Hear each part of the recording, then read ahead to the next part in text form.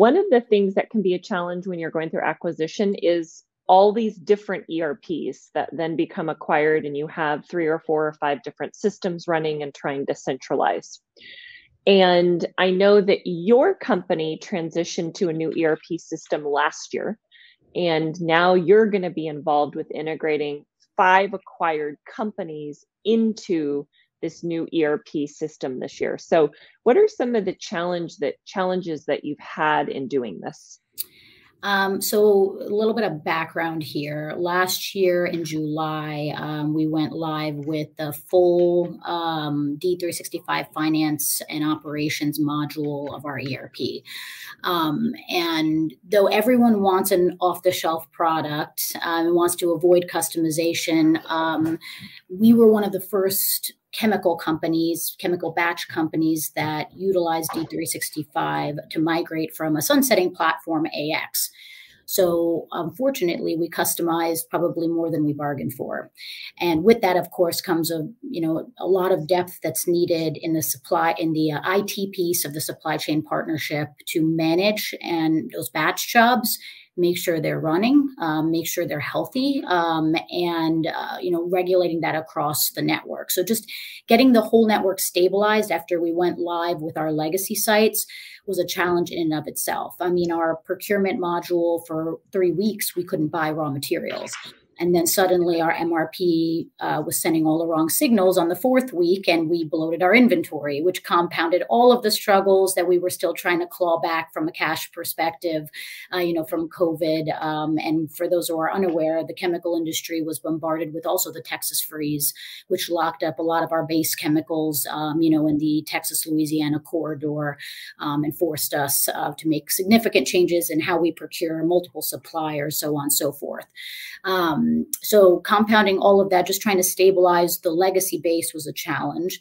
But on top of that, we have a integration team, which is made up of subject matter experts kind of from each of the different functions, customer service, finance, invoicing, all of the, transactions related to cost. And then we have a group that manages our warehouse module and our manufacturing module.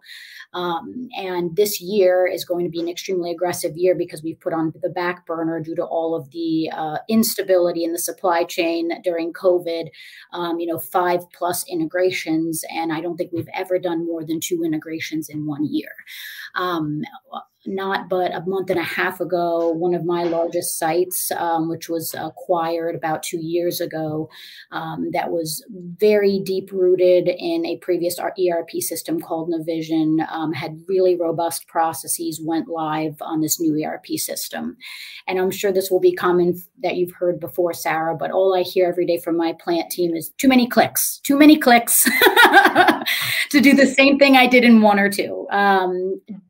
Data in the sense of, just visualizations to be able to do your day-to-day job is in a very immature state because we're still rebuilding that core data warehouse and migrating all that into visualizations just to see all of the fields that you need to manage an open order report, all of the fields that you would need to see to, procure raw materials, to release work orders to the shop floor, so on and so forth.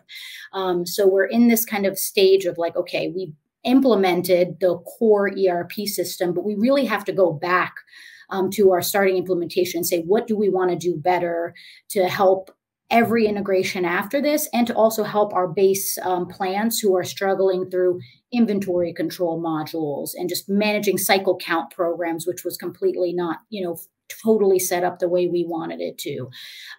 Item movements from the floor to the kettle, which is where we manufacture, to pack out, consumption, everything that touches each other, and that integration and migration kind of needs a revamp and a phase 2. So we're trying to balance our priorities between, do we continue to plow through our strategy, or do we go back and reset and say, if we did an after action review, what would we do better?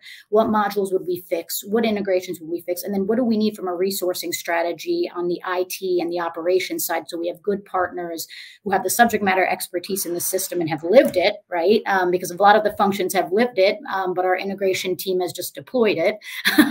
So a lot of that is falling on a lot of the core functions, including myself, which I really never thought I'd get that deep in the guts of our code between our warehouse module, and our manufacturing module. But it's just really the state of where we are in our infancy and trying to completely determine what we want to be and how do we want the system to support us doing that without over customizing and creating this resource constraint for us in totality.